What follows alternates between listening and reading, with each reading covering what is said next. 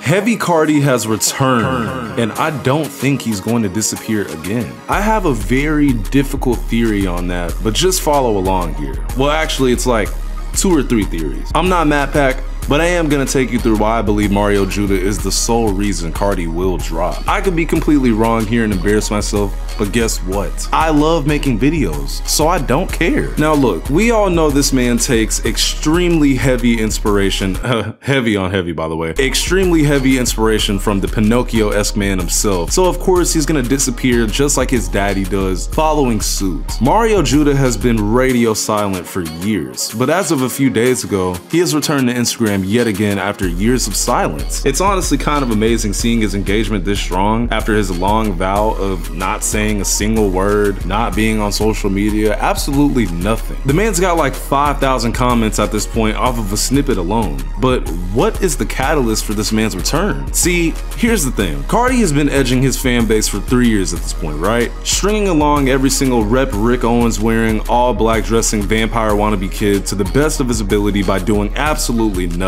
But a leak here, a little story there, but no real engagement with his audience. Playboy Cardi is basically Jim Jones, and all of his fans are the people of Jonestown. The only difference between Cardi and Jim Jones is that Jim Jones ended up following through with what he promised his people, which was death. Mario Judah has seen this and copied him to a T, disappearing from the internet with the occasional strange story, building hype around his name. Sounds familiar, right? The real difference though is that Mario Judah is using a thing called fear-mongering to farm engagement while Cardi doesn't do anything. Now, whether that's because Cardi has amassed millions of listeners on Spotify, plus his fan base is a million times bigger than Mario Judah, which is crazy seeing the size of Mario Judah. Fear-mongering is the action of deliberately arousing public fear or alarm about a particular issue. The issue being, this man told his hundreds of thousands of followers that the world is about to end in a few days because yada yada yada yada. Go get baptized, yada yada. Now, there are a plethora of issues I have with this, which I'll get into later, but keep following along. How much do you want to bet that the whole time Mario has been gone, he's been working on music, and this supposed end of the world shit is just a project? Now, he went through the whole he fell off phase promoting stupid NFTs, you know. 2021 was a wild year, I'll admit it, but this man has really been quiet, really quiet ever since that year.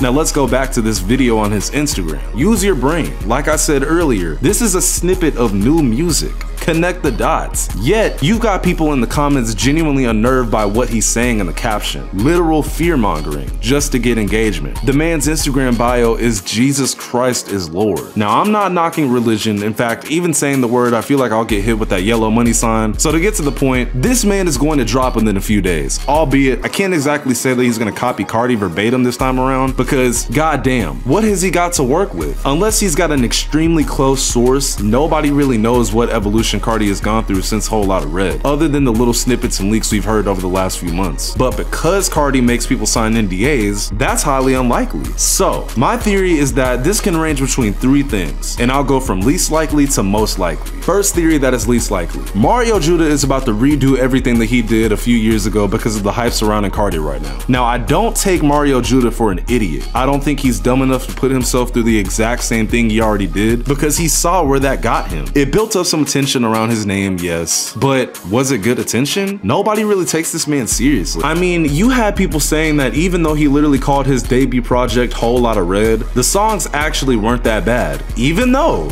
they were copying Cardi, verbatim in fact. Now the wild thing about that project is that Mario Judah's Whole Lotta Red and Cardi's Whole Lotta Red have 2 completely different sounds, but they both sound like Cardi. Keep following. See, what Mario Judah didn't know when he dropped his version of Whole Lotta Red is that Cardi wasn't about to drop the same baby voice, low effort dribble that he was known for up until that Christmas Eve. He dropped something completely different that at the time, people hated. I mean, Whole Lotta Skips was literally trending that night. And it's crazy because now it's regarded as a project that changed the whole genre as a whole. While Mario Judah's project was something that we would have expected from Cardi, which is why he kept saying, "Yo, Playboy Cardi, where's Whole Lotta Red, bro?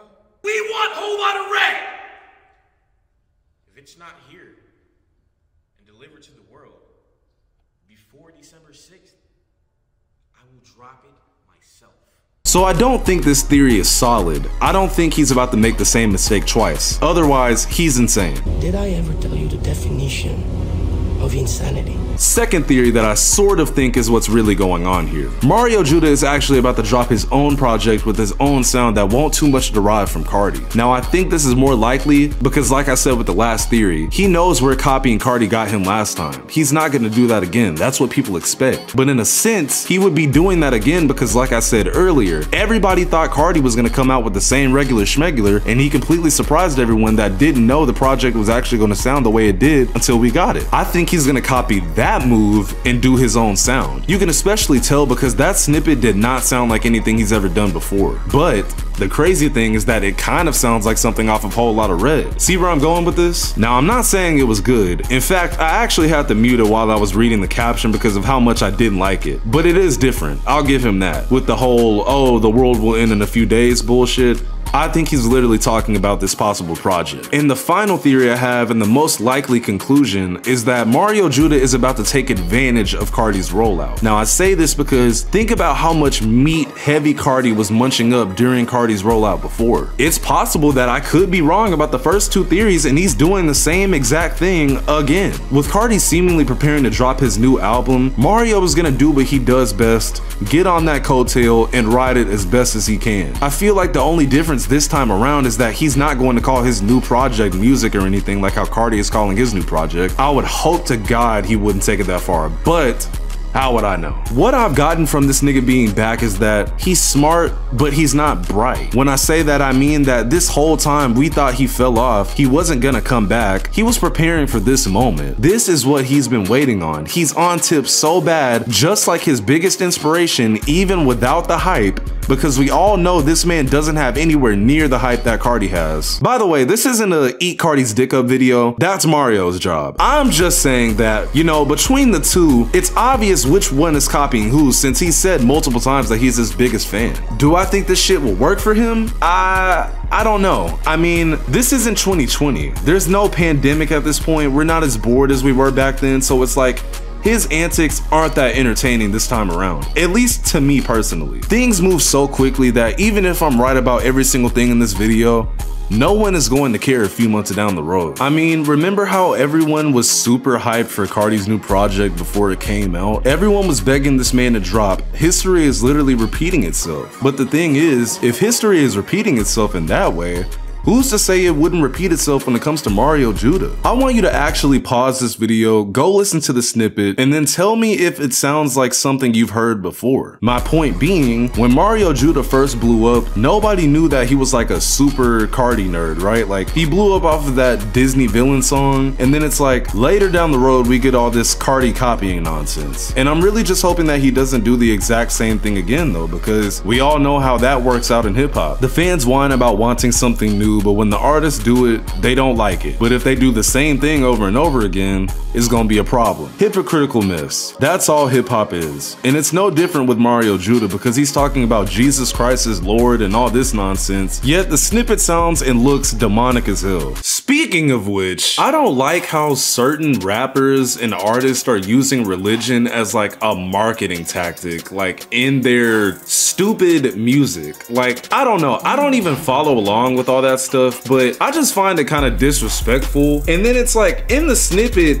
it looks demonic. So it's kind of like, what the fuck are you talking about, bro? Look at how you're looking in the camera right now. Like, you gonna say, don't worry about the song, it's just a diss song towards Satan, but you look like Satan in this video, just heavier. Like, I don't know, man. It's something about this that like just really rubs me the wrong way. Then you're gonna put a detailed tutorial in the caption of how to baptize yourself in your own home. Like, you're weird and heavy. Like, I think this shit is weird. That's all I have to say though, I'm sorry. All I can say is, I hope Mario Judah does something different this time around and actually sticks around and makes a real artist of himself, you know, not just, oh, this is the fat guy that sounds like Cardi. You know what I mean? That's all I got for you guys though. I'm not letting you guys forget that I'm also throwing a party in October 21st. Be there, or you a lame nigga. Later. Underground radio. Keep it 100, bitch. Walk your ass down with the 40 in the switch. Walk your ass down with the 40 in the switch. Walk your ass down with the 40 in the switch. I was tapping at your head, you was running like a bitch. Bro, took off on the book, me at your shit.